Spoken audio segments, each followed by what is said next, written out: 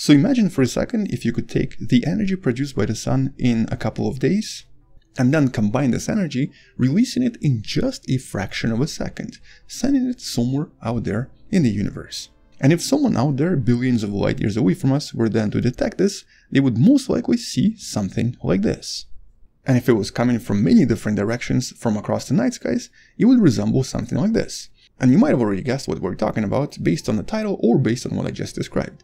We're once again talking about fast radio burst. Hello wonderful person, this is Anton, and today we're actually going to be discussing the strangest and the most unusual fast radio burst detected to date. The FRB that currently does not have a very good explanation and might actually create a few problems from some of the previous detections as well. The FRB that's actually visible right here. Originally discovered back in 2019, but officially analyzed and finally confirmed only a few months ago. And in case you've never heard of FRBs, well, welcome. We're talking about the biggest radio mystery in the universe. These signals coming from various directions across the night skies, only lasting a fraction of a second, with currently no agreeable explanation that seems to explain all of them. Some of them seem to only happen once, some of them seem to be repeating, and some even repeat with a very specific sequence that has been discovered in at least 2 cases.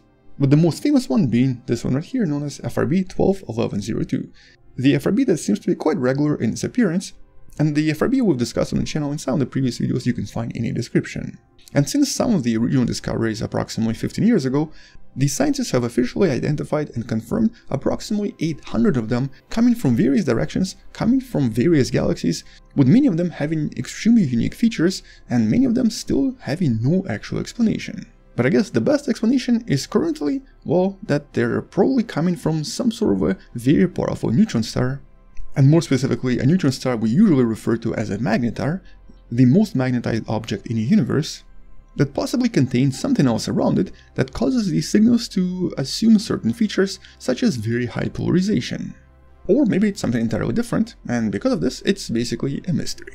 But in terms of features, many FRBs do actually resemble one another, and specifically they tend to have a lot of different frequencies in them. So here we're talking about higher and lower radio frequencies. And when one of the radio telescopes here on planet Earth captures one of these FRBs, the most important feature scientists usually look for is known as dispersion, with the second most important feature being polarization. And both of these features normally tell us about where the FRB came from and what sort of environment most likely formed this particular signal. But dispersion is slightly more important because it can generally tell us about the distance the FRB traveled. But what exactly is it? Well, it's essentially how dispersed the radio frequencies are when the signal arrives to planet Earth. When the signal is originally created, all of the frequencies are very likely traveling at exactly the same speed and are traveling as a single unstretched wave. But depending on the distance traveled, all of these signals are going to be traveling through a lot of different plasma. And once these signals start traveling through the plasma, some of the frequencies will actually be affected a little bit more than other frequencies. Specifically, lower radio frequencies will feel the effect more strongly and very likely slow down as they travel through a lot of this plasma, with higher frequencies generally traveling a little bit faster through the plasma and not being affected by the plasma as much. And in this case, it doesn't actually have to travel through some kind of a nebula. The plasma is located everywhere in the universe. It's basically the gas that seems to be present in pretty much most of the galaxies and even in a lot of intergalactic space. And so the farther that the signals travel, the more of this plasma they'll encounter, and the more it will cause certain signals to slow down and certain signals to continue going. And so by traveling billions of light years, these lower frequencies will be slightly behind the higher frequencies.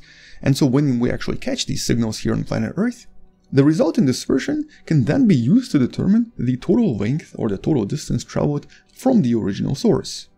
As a matter of fact, because these signals tend to pass through various objects, it even becomes possible to study the universe in a lot of other ways, by possibly analyzing the total density or by even trying to analyze the so-called dark energy or the expansion of the universe. So in other words, it's an extremely useful feature, making FRBs some of the most important signals out there. But then this paper came out and the scientists discovered something really unusual. Discovered using China's 500 meter aperture spherical radio telescope, or basically the most powerful radio telescope we currently have. And well, first of all, out of 800 signals out there, this is only one of 24 known repeating FRBs. It seems to have repeated 75 times over a span of 6 months in 2020 alone. Or in other words, it does this, although this is obviously much faster than in real life. A single blink here would take roughly a few days. But upon the original discovery, the scientists used some of the other telescopes to try to see if they can identify more detail. And so they used the Very Large Array, a radio telescope in New Mexico, to try to pinpoint the exact location where all of this was coming from. Turns out it's a dwarf galaxy approximately 3 billion light years away from planet Earth. But more interestingly, they also found a persistent but much fainter radio signal that's emitted from a very similar region. In other words, something else was emitting signals here as well, and that something else could be responsible for the formation of the FRB as well. Now to date, only one other source has been discovered with a very similar feature next to it, making this already a super rare object. But then it got even stranger. Here the scientists wanted to discover the distance using the dispersion method I previously mentioned. Essentially by measuring the lower frequencies and higher frequencies, they could then try to estimate the distance traveled by the light. And to their surprise, they discovered that the calculations suggested the distance was about 10 times farther away. In other words, it was about 30 billion light years away from planet Earth. Making this sort of a problem, because it means that either the dispersion method is maybe not as accurate as we initially thought, maybe this signal is passing through a lot of different gas that's otherwise not available in other detections, maybe this is a signal that's just passing through this galaxy and there are actually two different signals here, or maybe there's really no explanation for what's going on just yet. And because the dispersion method has been previously used for a lot of other FRBs to try to estimate their distance, it actually sort of creates a major problem for a lot of different studies. If this method is not accurate at determining the distance, it means that a lot of previous studies will have to find another way or possibly even completely revise their original data and their original analysis. But there are actually 19 different FRBs with known locations and distances determined using this particular technique. And in case of these other 19 FRBs, their distances seem to be similar to the original source, the original galaxy.